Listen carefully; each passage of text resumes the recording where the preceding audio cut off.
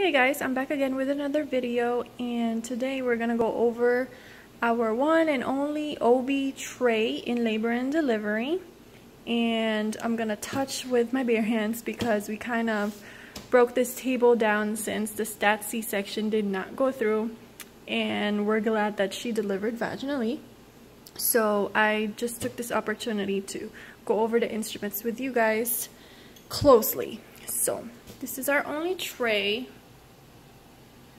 For some reason, some people or other facilities have lesser instruments than this, and I would prefer that over a bunch of instruments because it is a lot to count. But this is what we have, and let's go over each one if you're not very familiar with some of them.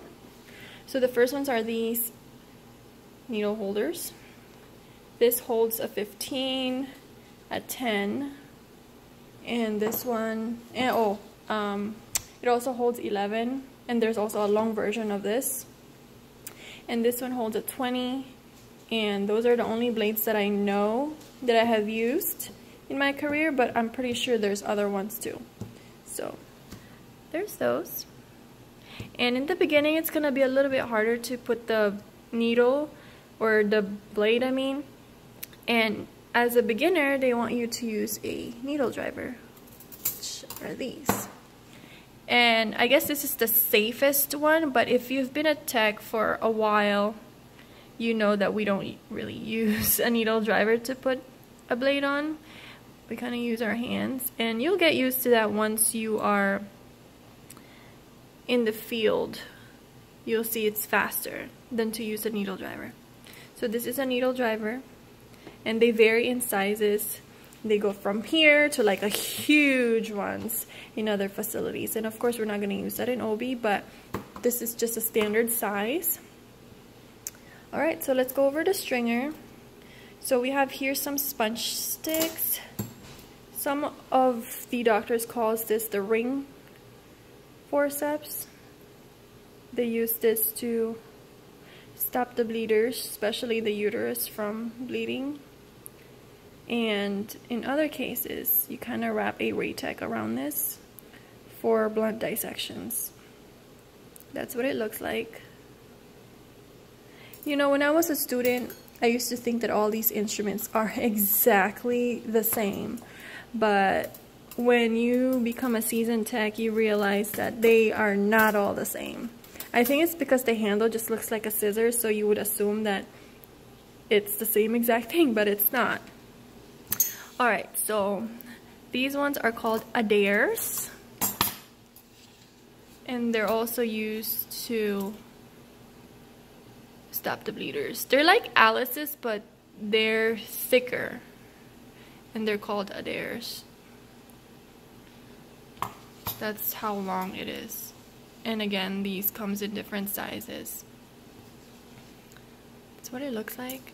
And then moving on, we have the Alice. And the Alice's, there's 4 in here, so they vary in sizes. So I'm gonna get the small one. And this is also what it looks like. It looks exactly like an adair, but again, the adair is thicker. I'm sorry, like this is really difficult. You see? This is thicker, and then the other one is slimmer. Adair and Alice. Alright, so the next one are the cokers. Short ones and tall ones. This is to retract some fascia. And this stuff is sharp. And if you do puncture your skin with this, it's gonna hurt. Yeah, that's why it's used in fascia, because it's used to retract thicker tissues. You see the tip. Alright. And then hemostats. And a lot of people get the hemostats and Kelly mixed up. And basically, in my opinion, a hemostat is literally just a smaller version of a Kelly. And if you see the difference here, this is just longer, this is just shorter. Like this is the part where it grabs the tissue. And most of the times, hemostats are used to tag flaps or bleeders, and then they use this to hold the bleeder, and then they would bovie it over here, and then it sizzles most of the time. Or some blunt dissection, because it's not really sharp. So, and then Kelly is the same exact one, it's just longer jaw. And then this is mostly used for when they're cutting the cord. And this one is just, I think this is a medium size, and then we have a larger size, which they do the same. It's just surgeon's preference, but to be honest with you, if you give them a Kelly, Kelly is a Kelly. And there's that. Okay, so we've got the needle drivers, and then we have 4 different sizes of scissors.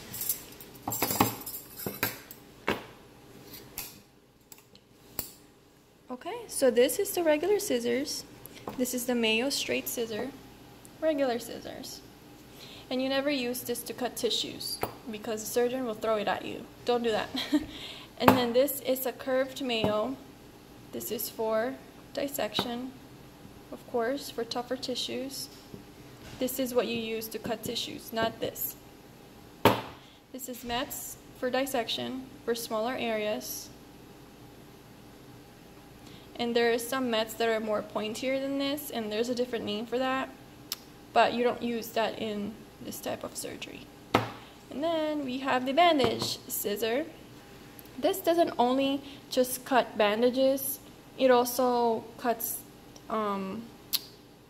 tougher tissue like the umbilical cord. That's why we use this. And it has like a covering at the top to protect the other structures from getting cut. So, pretty good. And that's it for now for our stringer. And yes, we do count all of this. It's required. So moving on, we're gonna go through our forceps, and there's very little forceps. This is a forceps for the Insorb. We've never used this. I don't know why it's in our tray. And if you see my other video, I showed you guys the pros and cons of the regular stapler and the Insorb. And this is what it comes with for the Insorb. But most surgeons, they just use a regular Adsons with teeth.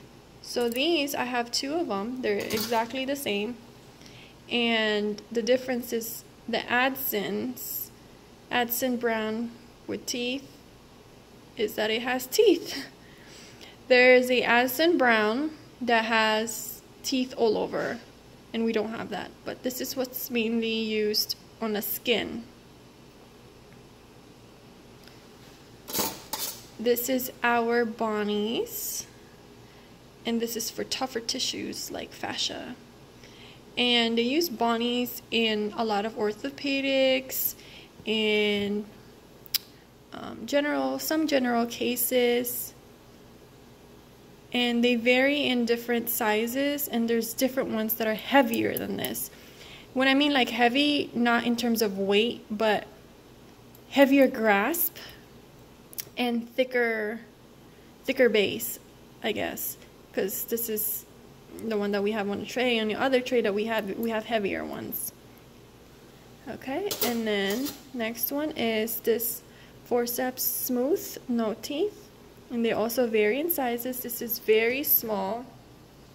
We have longer ones. They vary in sizes depending on how deep you go. These are mainly used in like vascular.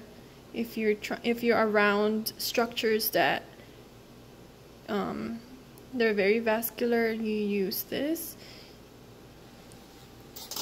And then we have the Russians. When you're studying about instruments, just remember that a Russian is just this circular grasp thing. I don't know, it's not focusing. It's circular. Just remember it's circular, and it's mainly used in OB surgery, and it looks like that. And they vary in sizes as well. and I've used the really, really long ones for hysterectomies. And then our last one is the same one, forceps, but this one has teeth. So, and some surgeons prefer this because it's less traumatic than a Bonnie. So, there's this one. Varies in sizes as well. And then for retractors, we have some Richardson, and these are exactly the same as that one. So this is just to retract superficial tissues. Of course, you're not going to use this for deeper abdominal surgeries, only at the top. This is our bladder blade. And then it has another structure for this to hold the bladder blade in place, but we don't really need that. This explains why they have these little ridges here, because these bolts and nuts go in here. But we don't use that, we just only use the blade itself. But there's actually a big ring that goes with it that has bolts. And then we have the other two Richardsons. Varies in sizes as well. That's what it looks like. So there's also Richardsons that extends longer than this and thicker and fatter. They all vary in sizes depending on how low you go. So whenever you are giving a retractor to a surgeon, when he asks, make sure that you look at where they're at depending on location, because if they're all the way down there, like deep, obviously you're not gonna give this because he's just gonna look at you funny. Okay, so when I set up my Mayo, I usually have superficial up to deep, but you have to also pay attention. The deeper they go, of course, you're gonna get rid of this from your Mayo and then put more stuff as you go deeper. You know what I mean? So you don't accidentally grab something and then give it to him, even though this is for superficial. So yeah, so thank you guys for watching. I really appreciate all the subscribers and all the comments, and I appreciate all the tips, because we all know we never really stop learning, and I learned from a lot of you that are seasoned techs, and I really appreciate it. Thank you guys for watching, and I'll see you in my next video.